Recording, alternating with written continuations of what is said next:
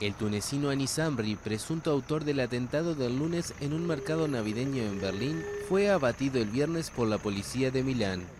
Detenido en el marco de un control de rutina, el tunecino sacó un arma y fue muerto a tiros. Para el ministro italiano del Interior, no hay ninguna duda de que el fallecido es el sospechoso. El portavoz del Ministerio de Interior de Alemania dijo que de confirmarse la noticia, el gobierno estará aliviado de que esta persona ya no represente ningún peligro.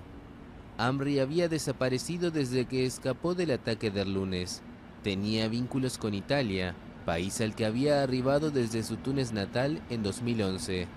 Poco después de su arribo, fue sentenciado a 4 años de prisión por haber disparado en un campamento de refugiados, y tras ser liberado en 2015, emprendió viaje hacia Alemania. Fue detenido en noviembre con 4 cómplices por crear una red de reclutamiento para el grupo Estado Islámico.